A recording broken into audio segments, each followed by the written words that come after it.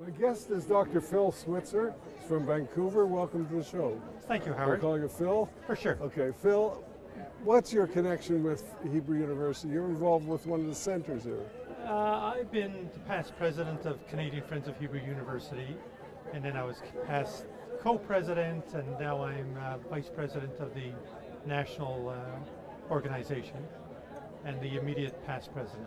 That's an administrator. As a radiologist, did you have a connection as well? Well, I joke around that when people ask me what I do, so I say I work full-time for Hebrew University and part-time as a radiologist. I see. So mainly, for Hebrew University, my function has been organizing the honorees for the past 4 dinners. I see. Arranging for the honorees and setting that whole complex situation up. And it has been complex because we've been co-partnering in the past. Our past dinner, we co-partnered with UBC and the Rick Hansen Foundation. I see. And oh, that's right. You were involved in that whole thing with. That's right. We interviewed one of the people from IMRC.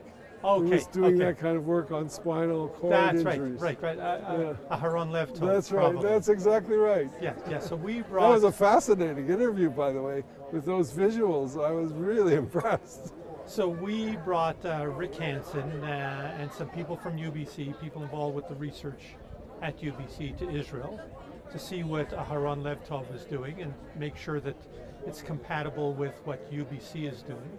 And then Aharon came to Vancouver to check out the scene at the research center for our spinal research. And after both agreed, we set up this cooperative. So they're doing collaborative work? Well, we are setting that up. The dinner was to raise money for that and for the Rick Hansen Foundation to be involved in it as well. And it went well, and everybody's excited to work together. And you're giving out awards tonight? Are you presenting an award? I don't think so, but I'll wait and find out. I'm not sure. I see. They save surprises for you. That's right. I've been getting a lot of surprises here. So. And what's your been impression over, because you've been involved over the years, what's happened over the years with Canadian Friends and the connection? Well, I think what we're moving towards in Vancouver, and I think across the country, is when we do functions is to partner more with our local institutions. I think with what's happening with our new and younger Jewish population, trying to go for a strictly Jewish function or a strictly Jewish venue, strictly Jewish approach where you only want to go for something Israeli doesn't appeal as much.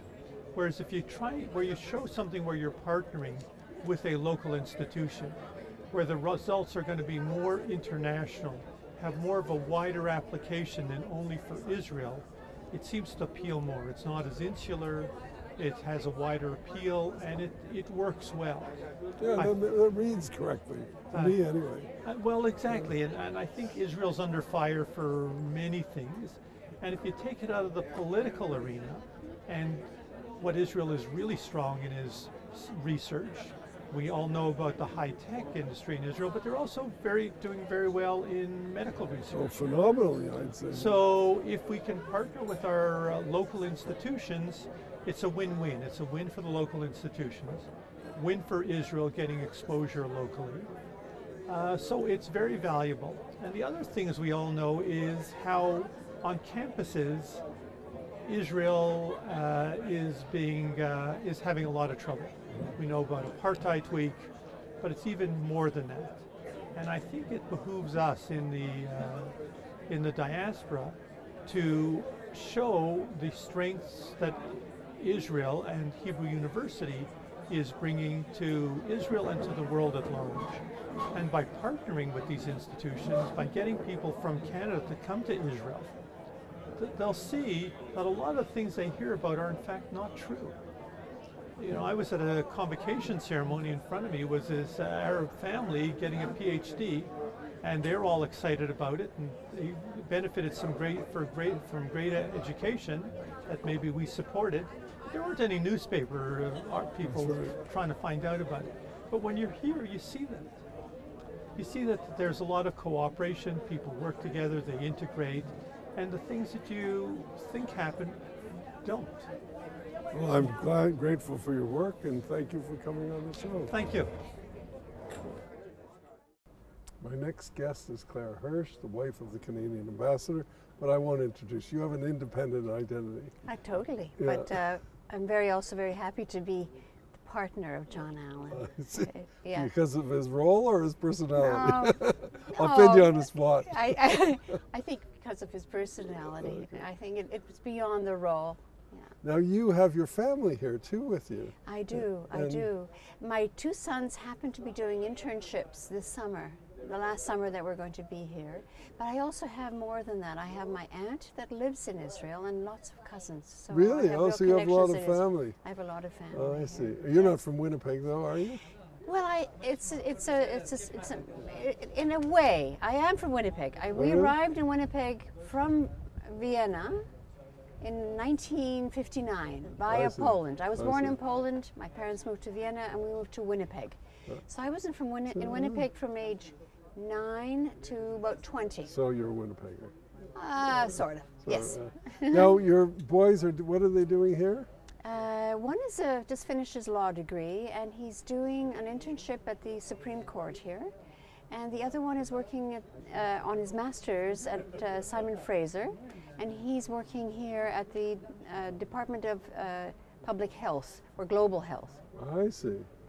So That's really interesting. Yeah. But you yourself, you're a painter. I am, and I'm an artist. I keep saying I have to reinvent myself every time we move somewhere else, but here I finally had some time to work on my own artwork. I used to teach art a fair bit throughout the different countries we've lived in, art history and fine arts, but now I've actually had some time to do some of my own work. And how do you find the Israeli art community? It seems very vibrant. But it's, for the size, culturally, this country is one of the most dynamic and on the edge kind of place that you can be when it comes to all of the arts. Contemporary art, but also contemporary dance, contemporary music.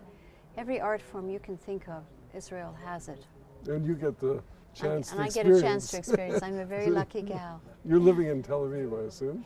We live in Herzliya. Oh, you live in Herzliya, so it's north of Tel Aviv. The embassy is in Tel Aviv, but the residence is in Herzliya. Oh, I didn't even know that. Yeah. Didn't know where the Canadian embassy residence was. Yeah. So, and where were you before you came to Israel? We were in Washington. In fact, we were in Washington, and before that we were in Ottawa.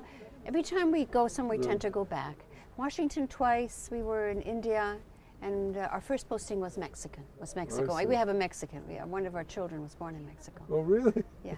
So you're having, this is your 4th year here? Our 4th year, our Which final is usually, year. Usually it used to be 3 years. It normally is, and we asked for an extension, and we were lucky enough to get it. Oh, terrific. Yeah. Anyway, thank you for coming on the show, and enjoy the rest of your stay here. Thank you. And all right. I appreciate it.